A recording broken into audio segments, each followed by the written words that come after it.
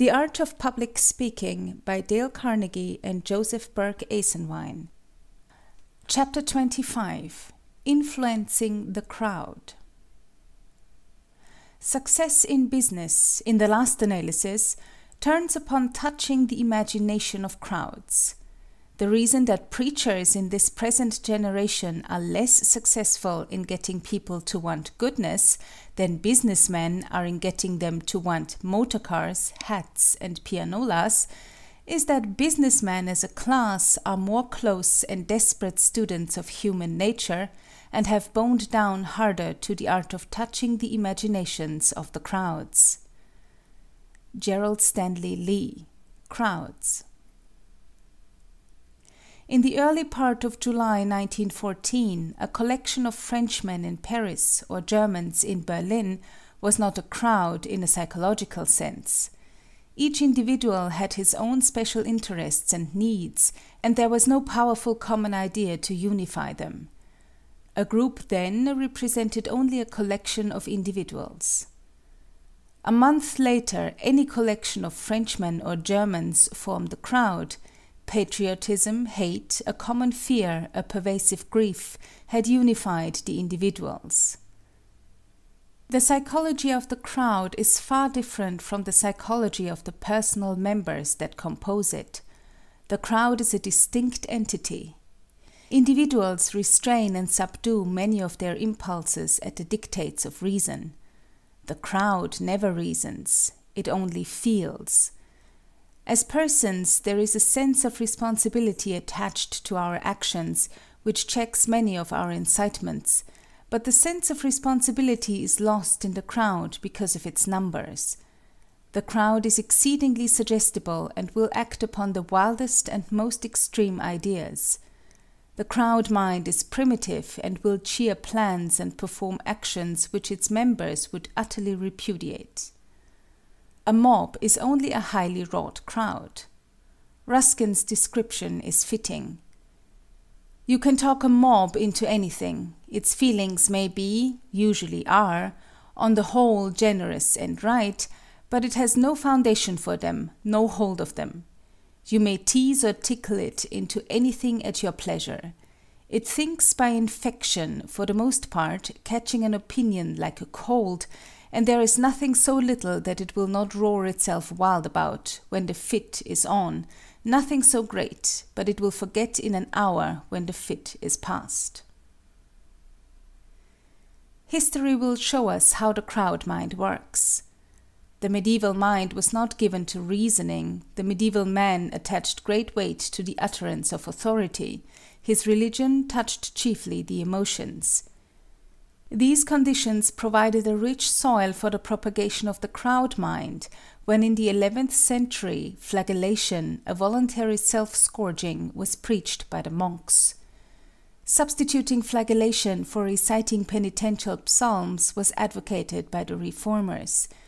A scale was drawn up, making 1,000 strokes equivalent to 10 psalms, or 15,000 to the entire psalter.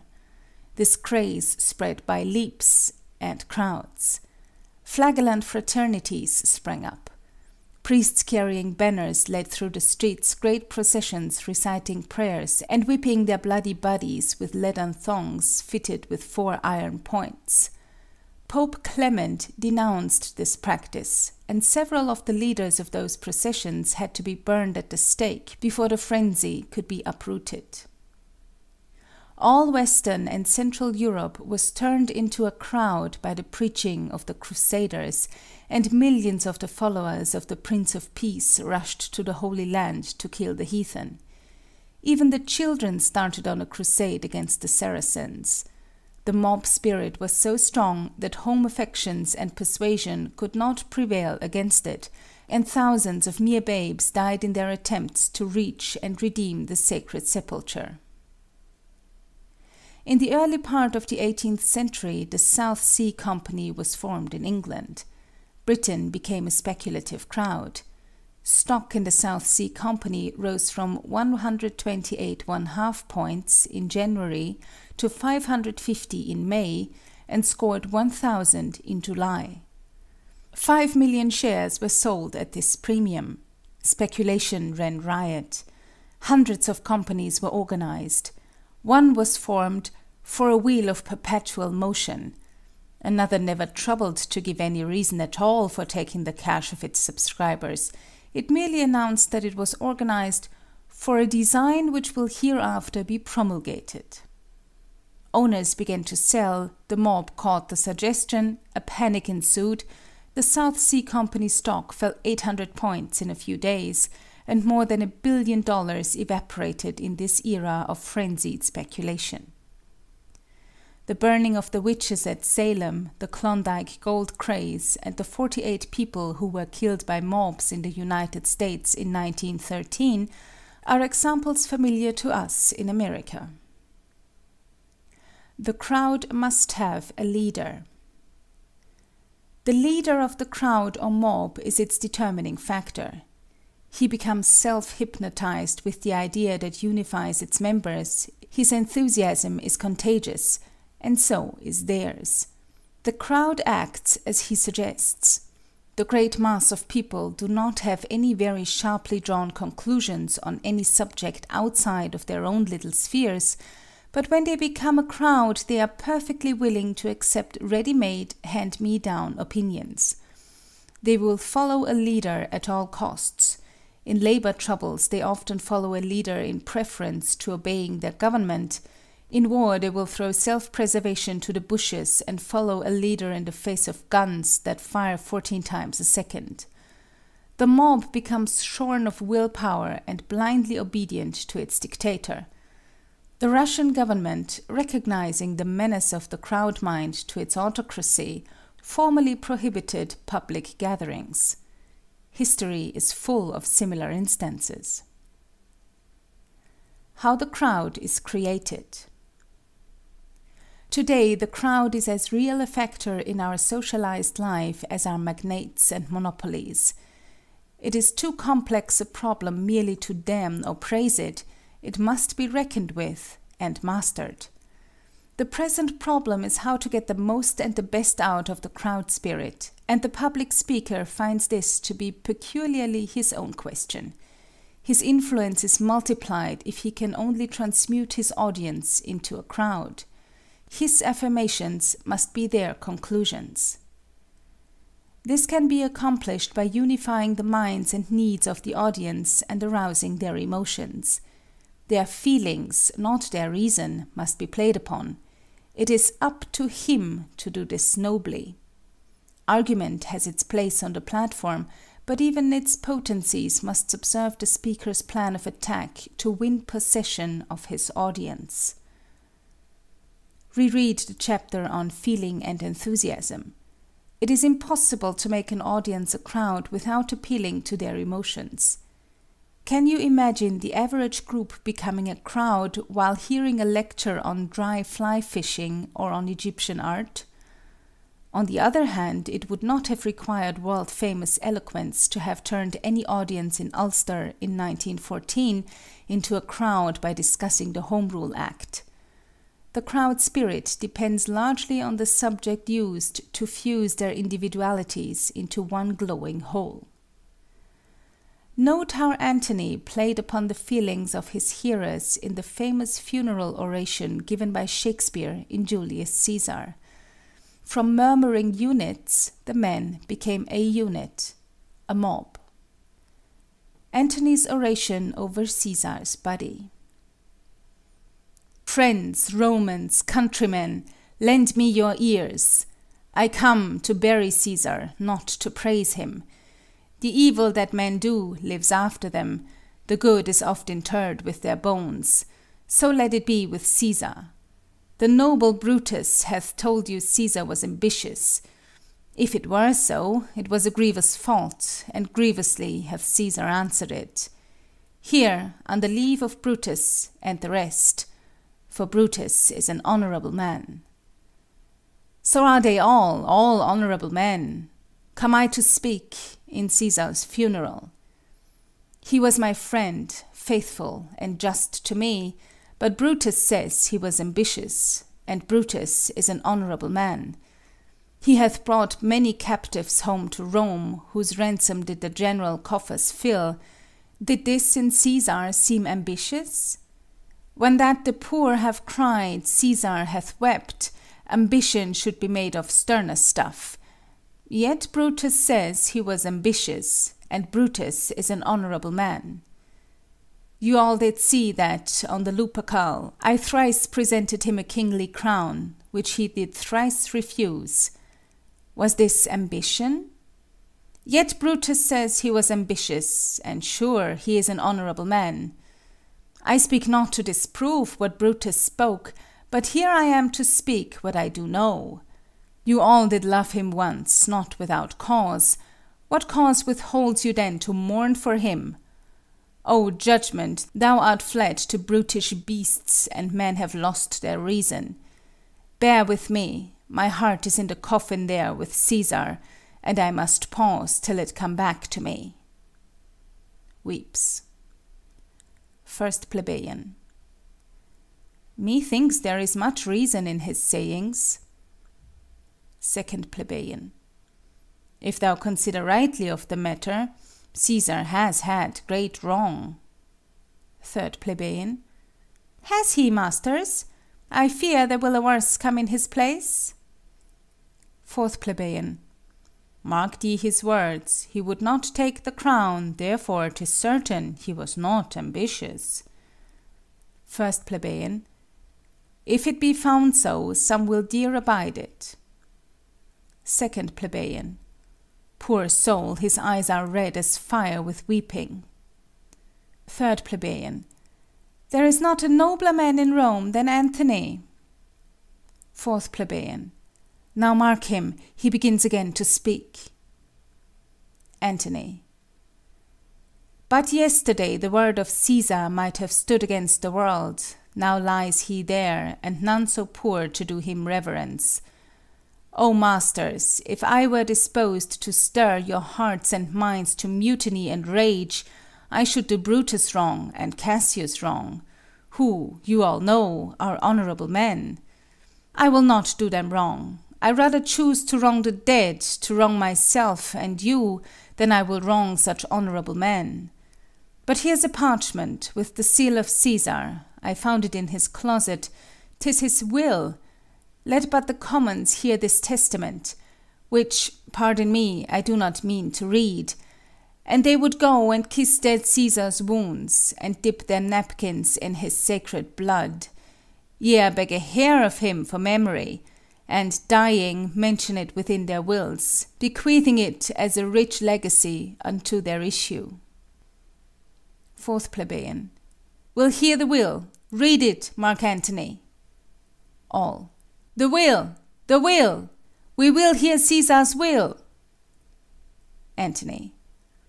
Have patience, gentle friends. I must not read it. It is not meet you know how Caesar loved you.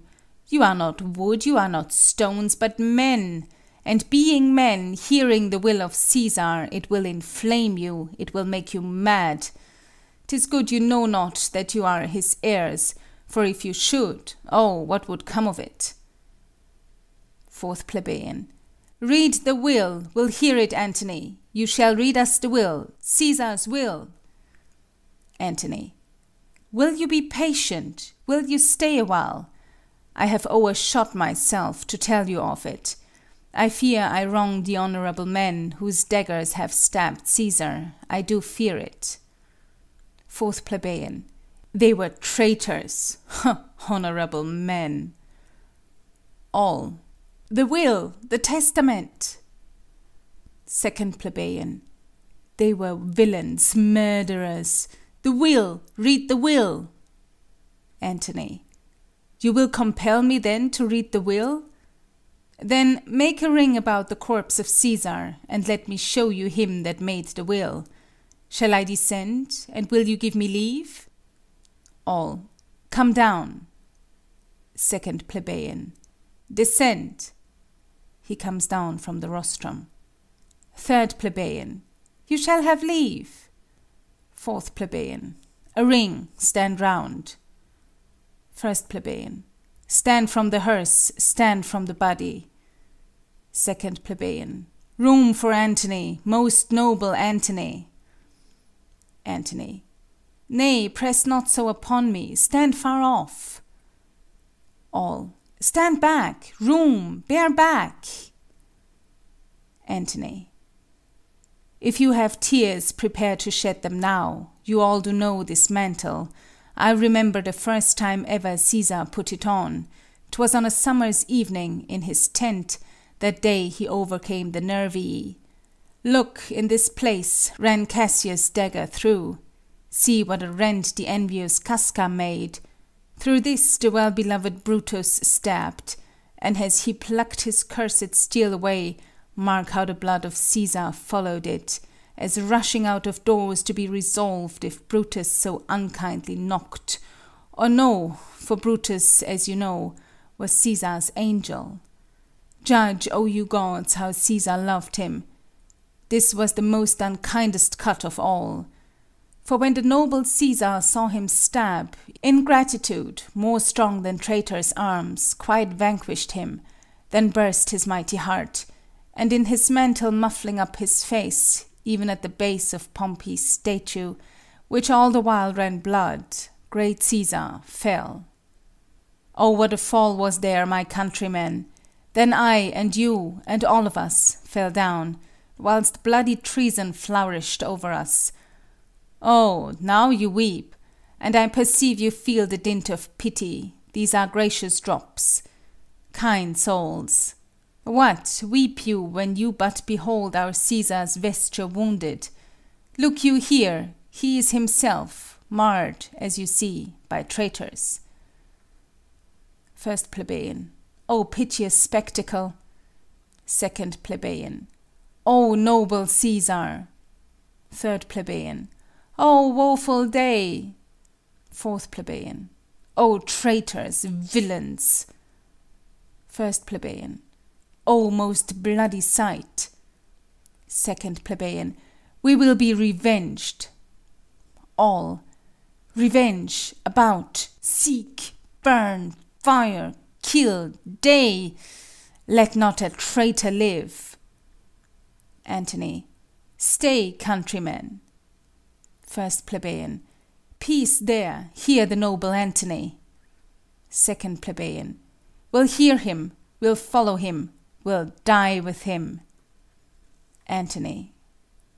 Good friends, sweet friends, let me not stir you up to such a sudden flood of mutiny. They that have done this deed are honourable. What private griefs they have, alas, I know not, that made them do it. They are wise and honourable, and will, no doubt, with reasons answer you. I come not, friends, to steal away your hearts. I am no orator, as Brutus is, but as you know me all, a plain, blunt man, that love my friend, and that they know full well, that gave me public leave to speak of him, for I have neither wit nor worth, action or utterance, nor the power of speech, to stir men's blood. I only speak right on. I tell you that which you yourselves do know. Show your sweet Caesar's wounds, poor, poor, dumb mouths, and bid them speak for me. But were I Brutus, and Brutus Antony, there were an Antony would ruffle up your spirits, and put a tongue in every wound of Caesar, that should move the stones of Rome to rise and mutiny. All. Will mutiny. First Plebeian. Will burn the house of Brutus. Third Plebeian. Away then, come, seek the conspirators. Antony. Yet hear me, countrymen, yet hear me speak. All. Peace, ho! Hear Antony, most noble Antony. Antony. Why, friends, you go to do you know not what. Wherein hath Caesar thus deserved your loves? Alas, you know not, I must tell you then. You have forgot the will I told you of. Plebeians. Most true, the will. Let's stay and hear the will. Antony. Here is the will, and under Caesar's seal. To every Roman citizen he gives, to every several man, 75 drachmas. Second Plebeian. Most noble Caesar, will revenge his death. 3rd plebeian. O royal Caesar! Ant. Hear me with patience. All. Peace, ho!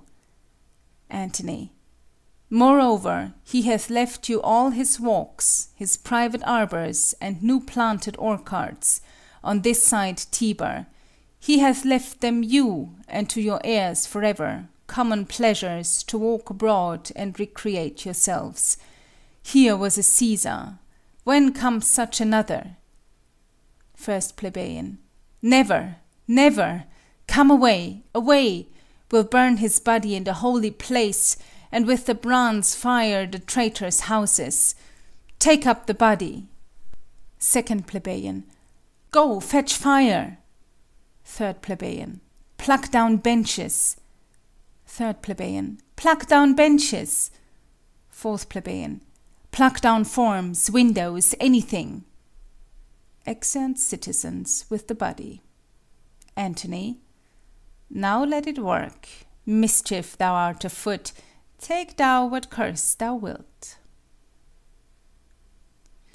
To unify single auditors into a crowd, express their common needs, aspirations, dangers, and emotions, deliver your message so that the interests of one shall appear to be the interests of all. The conviction of one man is intensified in proportion as he finds others sharing his belief and feeling. Antony does not stop with telling the Roman populace that Caesar fell, he makes the tragedy universal. Then I and you and all of us fell down, whilst bloody treason flourished over us.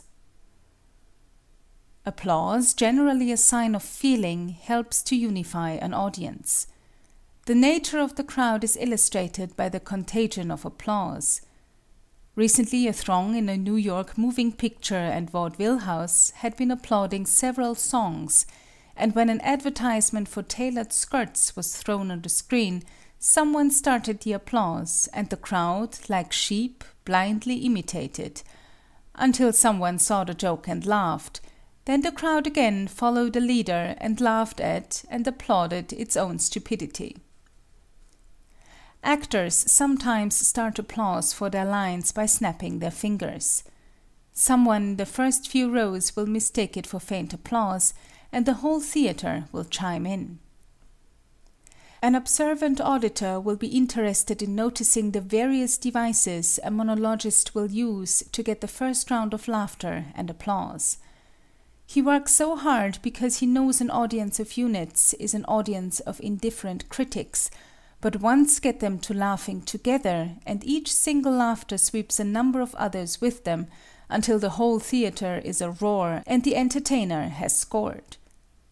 These are meretricious schemes, to be sure, and do not savour in the least of inspiration, but crowds have not changed in their nature in 1,000 years, and the one law holds for the greatest preacher and the pettiest stump speaker: you must fuse your audience, or they will not warm to your message. The devices of the great orator may not be so obvious as those of the vaudeville monologist, but the principle is the same. He tries to strike some universal note that will have all his hearers feeling alike at the same time.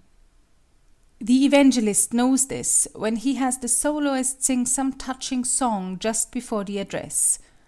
Or he will have the entire congregation sing, and that is the psychology of "now everybody sing," for he knows that they who will not join in the song are as yet outside the crowd.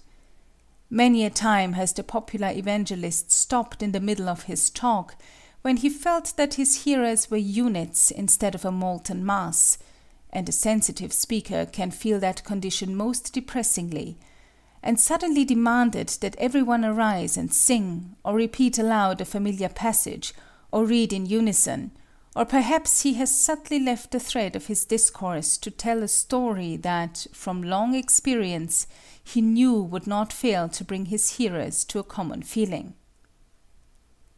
These things are important resources for the speaker, and happy is he who uses them worthily and not as a despicable charlatan. The difference between a demagogue and a leader is not so much a matter of method as of principle. Even the most dignified speaker must recognize the eternal laws of human nature. You are by no means urged to become a trickster on the platform, far from it, but don't kill your speech with dignity. To be icily correct is as silly as to rant. Do neither, but appeal to those world-old elements in your audience that have been recognized by all great speakers from Demosthenes to Sam Small, and see to it that you never debase your powers by arousing your hearers unworthily. It is as hard to kindle enthusiasm in a scattered audience as to build a fire with scattered sticks. An audience to be converted into a crowd must be made to appear as a crowd. This cannot be done when they are widely scattered over a large seating space, or when many empty benches separate the speaker from his hearers. Have your audience seated compactly. How many a preacher has bemoaned the enormous edifice over which what would normally be a large congregation has scattered in chilled and chilling solitude Sunday after Sunday. Bishop Brooks himself could not have inspired a congregation of 1,000 souls seated in the vastness of St. Peter's at Rome. In that colossal sanctuary it is only on great occasions which bring out the multitudes that the service is before the high altar. At other times the smaller side chapels are used. Universal ideas surcharged with feeling help to create the crowd atmosphere. Examples: liberty, character, righteousness, courage, fraternity, altruism, country, and national heroes. George Cohan was making psychology practical and profitable when he introduced the flag and flag songs into his musical comedies. Cromwell's regiments prayed before the battle and went into the fight singing hymns. The French corps, singing the Marseillaise in 1914, charged the Germans as one man. Such unifying devices arouse the feelings, make soldiers fanatical mobs, and, alas, more efficient murderers. End of section 25.